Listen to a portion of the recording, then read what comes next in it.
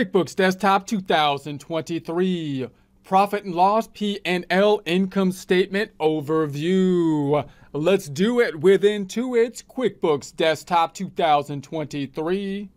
Support accounting instruction by clicking the link below, giving you a free month membership to all of the content on our website, broken out by category, further broken out by course. Each course then organized in a logical, reasonable fashion, making it much more easy to find what you need than can be done on a YouTube page. We also include added resources such as Excel practice problems, PDF files, and more, like QuickBooks backup files when applicable. So once again, click the link below for a free month membership to our website and all the content on it.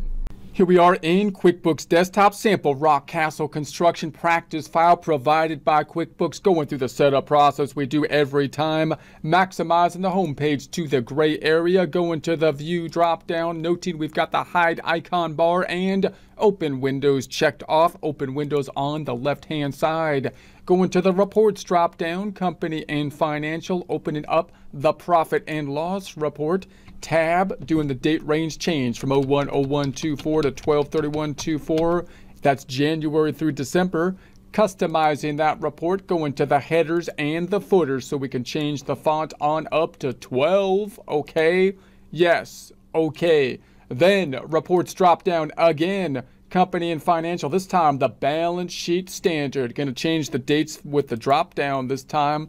Looking at this fiscal year 2024 for us, we're going to go to the customizing of the reports, fonts and numbers to bring that font up to 12 again. Okay. Yes. Okay. There's the setup process we've been doing every time. In the prior section, we focused in on the major financial statement report of the balance sheet. Now we're going to focus on the other major financial statement report known as the P&L, profit and loss, or income statement. That's the first thing we want to note within QuickBooks. From QuickBooks terminology, we call it the profit and loss. When you think of normal accounting terminology, it will typically be called the income statement. In essence, we have the same report here. If you wanted to change the name to be providing to someone else that's custom to the term of the income statement, you could go to the customized reports, as we've seen before, headers and footers, and simply change the title of the report to an income statement if you so choose. I'm going to close this back out. I would also like to take a look at the chart of accounts. So let's go to the lists drop down and open up the chart of accounts, which we've seen in prior presentations, remembering that the chart of accounts is going to be that baseline that we got to lay down before we start entering financial transactions, that with the forms that are on the home page, the icons on the home page, in order to create the financial statements from them, to create the financial transactions from them, to create the financial statements, balance sheet, income statement, and related reports. Now, in prior presentations, we looked at the balance sheet, remembering that if we look at the order of our types, we have, in essence, balance sheet on top of the income statement, or profit and loss, assets, liabilities, equity, and then income and expense, further broken down into banking, accounts receivable, other current assets, fixed assets, credit cards in the liability section now, other current liabilities, long-term liabilities, equity, and then income statement accounts, income and expense, further broken down into income, cost of goods sold, a special expense, and then other expenses. So that's where we're looking at this point, noting that the expenses category is usually kind of the longest category, meaning we have the most different kind of accounts within the expense category than any other typically. Back to the profit and loss.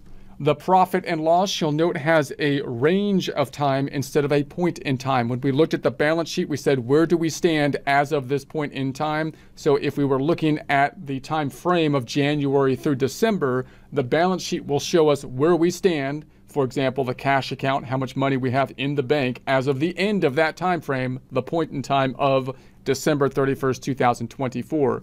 The profit and loss, or income statement, shows us the activity, performance over time. So it's important to kind of see the relationship between these two, and that's shown on the balance sheet here, which is a little weird for QuickBooks, or it's a little weird for financial reporting, but QuickBooks does it.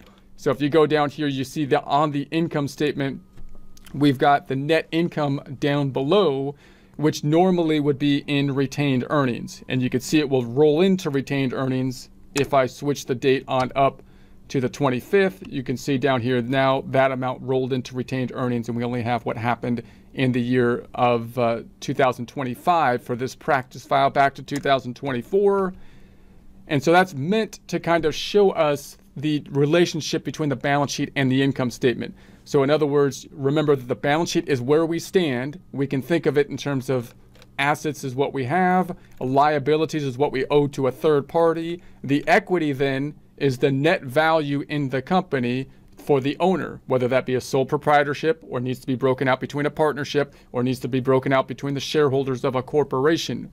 The next step would say, okay, well, if the value of the company in total from a book standpoint is $219,629.60, how did we get there? What's the performance that happened to get to that point in time? For that, we're going to look at the income statement, a performance report, which is going to help us see how we got from point A to B, meaning how we got from the prior balance sheet point before this time to the current balance sheet point at this point in time. That was the work that we did that's reported in the profit and loss. So if I go to the P&L, you can think of it, I would think of it kind of like if you're trying to see how far a car can drive within a certain time frame, like an hour or a day. So you reset the odometer to 0, you drive for a day, and you see how far you got at the end of the day. That's kind of like what the income statement is doing. We reset it each time to 0, and then we let it run up between the time frame, in this case January through December, to see where we stand and how far we went from the two time ranges. That's why you have to have a time range. So we're going to do the same thing we did on the balance sheet. I'm going to try to minimize everything with the little carrots here. So we'll minimize everything here. And I'm going to go from the inside to the outside as much as I can when we do the minimization. So here we have that. Here we have that. Okay. And then I'll minimize all the expenses. The cost of goods sold looks good. And then the other stuff. So here is the income statement. Now, from the most basic standpoint of an income statement, if you had like what we would call a single step income statement, we would only have income and then expenses, right? Income and then expenses, because income represents money that's coming in. And notice when we talk about money coming in, it's on an accrual basis. We'll get into that in a little bit more detail shortly. But basically, we're talking about earnings versus, in essence, money going out or will ultimately go out, things that we expended in order to generate the revenue, which are going to be the expenses. These two things should be linked from an accrual standpoint. We want to link them in the same time frame, because remember, this is in this time frame of this year. So the income that we generated within the year, we would like to link it to what we had to expend within the same time period to generate that revenue. That's the general idea, so that we can then use that to look at performance and compare that to another year, the following year, for example, or the preceding year, to look at our performance over time, as well as compare it to other companies. Then we add a little bit more complexity. What we would call this is more of a multi-step income statement as opposed to a single-step income statement. It still only really has income and expenses, but we've got some pit stops along the way because we have some very important expenses that we want to emphasize and some subtotals that we want to emphasize along the way. Let's pull out the trusty calculator. So here we've got income and then cost of goods sold. So the cost of goods sold represents then us selling inventory in order to generate revenue. Because if you're in a business that sells inventory, that is such a huge expense. The expense of you buying the inventory is going to be a giant expense. That's why oftentimes we want this subtotal. That's where this subtotal comes into play. Income minus the cost of goods sold gives us the gross profit. And then we're going to take all the other expenses, or pretty much all the other expenses, group them into one category, or normal operating expenses, you might call it, to get down to the net ordinary income. So the net ordinary income represents our performance for this time frame, in this case, this year. And then we've got other income and expenses. These will include things that are not part of our normal operations, but are income and expenses. Oftentimes people put financing charges down here. because if you have an expense that is interest expense, then that's really a financing thing. It's not really part of our normal operations. If we had the cash flow, we wouldn't have that financing charge. So maybe we would like to see net income without it and then add it at the bottom. Or if I had interest income, for example, that's another one where we're not really in the business, in this case, as a construction company, of loaning out money and generating interest income. We're not in the business of investing, for example. Some companies may be in that business, and in which case that might be part of their ordinary income. But if it's not, and you got some interest income, maybe you don't want to include that in the ordinary income because it's not part of your normal operations, and therefore you put it down here on the bottom to get to the net income. So in our multi-step income statement, we've got income 454,657.14 minus cost of goods sold 180,124.19 gets to the gross profit 274,532.95 minus normal expenses, operating expenses you might call it, 155,851.53 gets us to the net ordinary income. And then we've got the other components, other expenses. In this case, it looks like minus 473.22, and that gets us to our net income. Hold on a sec, we got to add that amount. 473.22, that's income, plus 473.22, that gets us to our 154.64. Okay, let's go into each of these a little bit more in detail. We've got the income accounts first. This is us generating revenue, money going into the business. And so note that this income account will typically be on an accrual basis by nature, but it will also depend on the type of business you are in, which, if we go back to the home page, we talked about a business, for example, that might be a cash flow basis or might even be a step further from a cash flow basis, one dependent on the bank. In that case, when you enter the deposit, you might be entering the income at that point in time, and the deposits are going to be the things that are going to be driving the income going up into the income form. You'll basically be on a cash flow basis in that kind of industry. That's a little bit unnatural for QuickBooks because these two forms, invoice and create sales receipts, are usually the ones used to generate income or report income.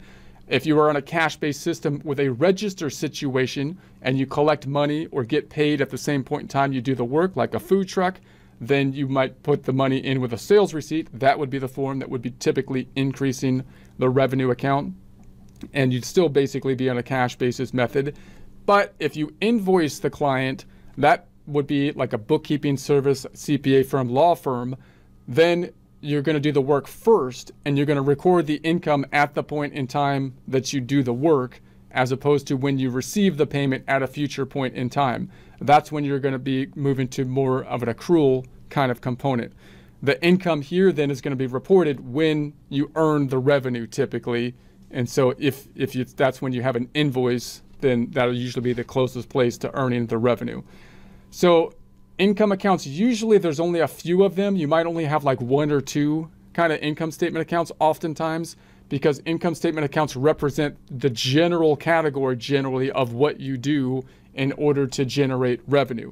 This one has more income statement accounts because we're in the business of a construction business with a job cost system, which is designed a little bit differently. It's a bit of a specialty area, but oftentimes, like if you just do one thing, you might have one income statement account, and then you might be tempted to make other income statement accounts that will be like by customer, by your large customers, or you might try to make an income statement account by what you sell, a bit too much detail of it, like your inventory items or the services you provide.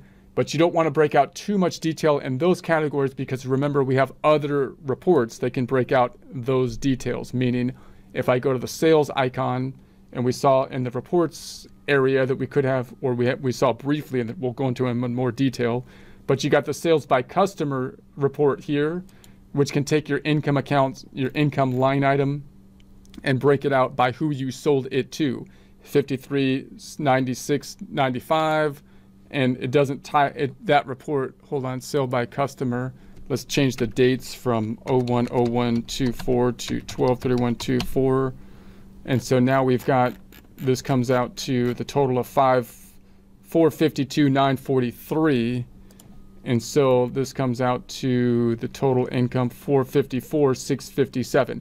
Notice it might not tie out exactly because it's possible for us to report income without assigning a customer to it. And you kind of have to be careful of that if you want to get the added detail of kind of that subledger report. But if you have the capacity to break out that other report, then you don't want to be making a bunch of income statement accounts that are broken out by customer. The same thing is true with the items, inventory items and service items. If you go to the sales and we go sales by item summary, changing the date up top from 01/01/24 to 12/31/24. So there we have it. So we got the sales by item. And once again, if we scroll all the way down, we've got the $452,943.25.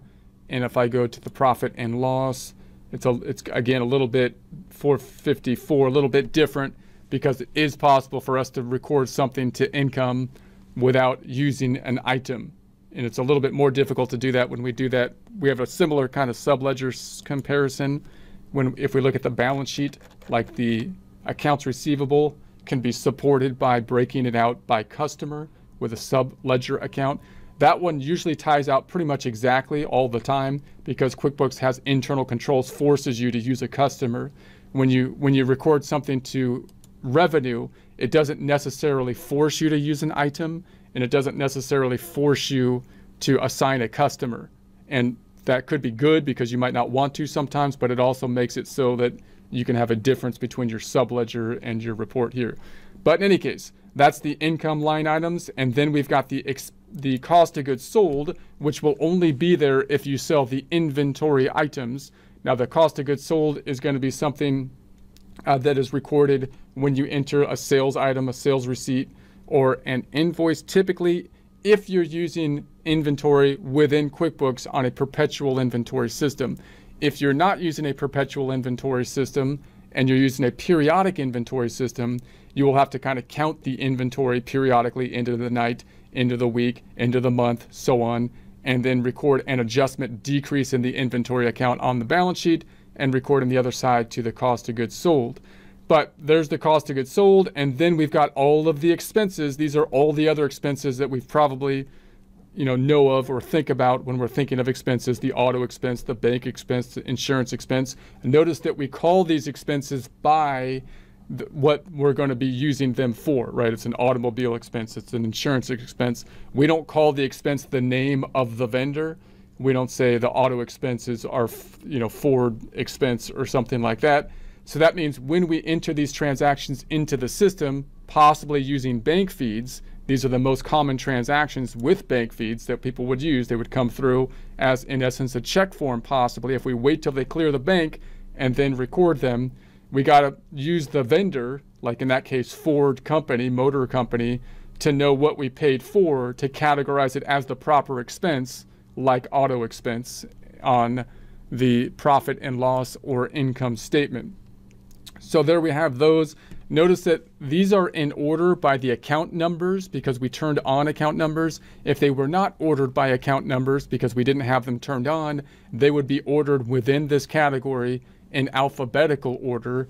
And so we have a little less control over that if we don't have account numbers, and you could have a little more control by using these little carets. Now these carets here are sub-accounts. So we have a sub-account of the automobile being the parent account. Notice they didn't post anything to actually automobile itself, but instead used it as a parent account to then record stuff into fuel, insurance, repairs, the sub-account under the automobile account. So that could be quite useful because it allows you to kind of put these things into the same area, which is nice, even if you don't use account numbers. However, it also makes this quite long in that now we've got a parent account and the total, which adds 2 more lines than you otherwise would have if you didn't use that sub-account. And possibly you wouldn't use all these. You could have one line just called automobile, and that would be a lot shorter than this. So notice that these sub-accounts could add detail, but that detail could be confusing at the same time. So that's the balance that you're trying to reach. How much detail do I want? Is the detail that I'm adding more value to or is it costing more than it's adding in terms of complexity? So if I go to the let's take a look at the chart of accounts, just to see that down here. There's the sub account. So you can see here are the normal accounts, and then we just basically created a sub account. If you go into the sub account, or let's edit the sub account, right click and edit an account. You can see here we made it a sub account of insurance. That's how you can set that kind of thing up. Let's go back to the profit and loss. So we've got that for insurance. And then if I expand all these out, once again, it comes out to a pretty long report. Also remember, it's up to you to determine the names of these accounts. Note that you might say, hey, look, I want to create an account. I want the names to be whatever they are, as if they're set in stone. But there's some names that are going to be used for most businesses, telephone, utilities, and so on. But you might have some customization depending on the industry that you are in, and there might be certain accounts that you think you want to put more focus on for whatever reason, and you might name them differently. You also might group the accounts differently. You might, for example, under utilities, just put all of these things into one utilities account because you don't think breaking them out into 3 accounts is worth your time. In other words, it doesn't give you enough valuable added information to make it worth the added space it's going to take. Or you might like to break them out, right? So you could say, maybe I put the gas and water together in utilities and then put telephone separately, because telephone you believe is going to be large enough to warrant another account. So these are questions that you got to kind of answer internally. Also realize that if you are taking the accounting process over from another business, you want to be consistent with what they are doing and possibly slowly or gradually move on to something else, or else you will lose comparability from the prior period to the current period. You want consistency when you're doing that. So usually if you're taking over a bookkeeping job, you'll just try to figure out what happened in the past and mirror what they did into the future so that you can be consistent. So that gives us our net ordinary income. And then in the other income category, we've got other income down here, which they've got other income and interest income down below. And that gets us to our bottom line of the net income.